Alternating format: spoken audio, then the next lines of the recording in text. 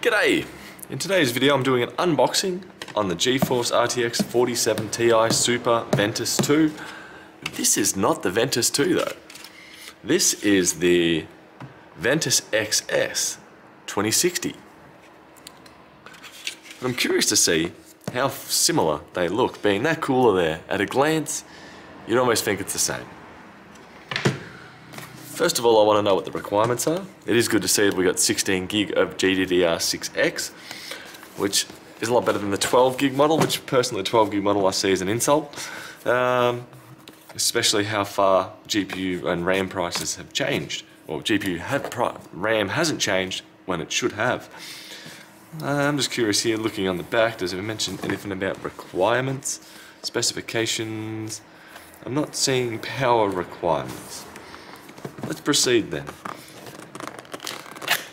Unbox here.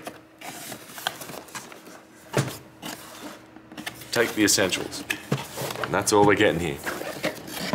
What do we have? Foam. One fairly dense feeling GPU. A little manual, warranty manual. What do we got here?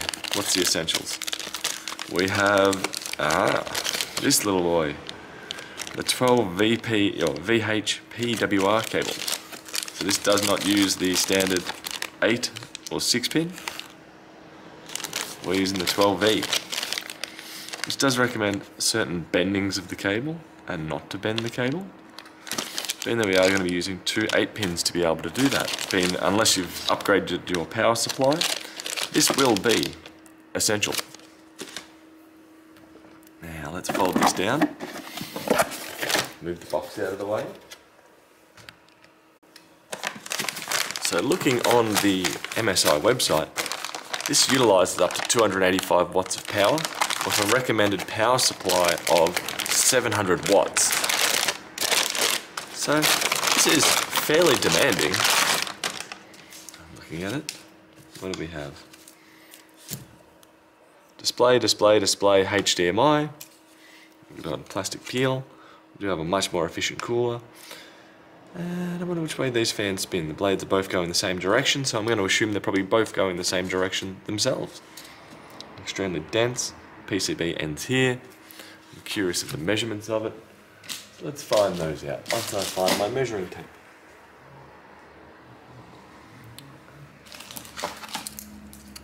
Bingo. Front to back. What do we got? Around 25 centimeters, or nearly 10 inches. Going to the top of the card, to the bottom of the bracket. We are roughly 13.5 centimeters from top to bottom. And we are slightly wider than a 2-bay card, so we're a 2.5 bay right here. So if you do only have 2 slots before you hit something, this card will be definitely clipping. Backplate round about, where are we?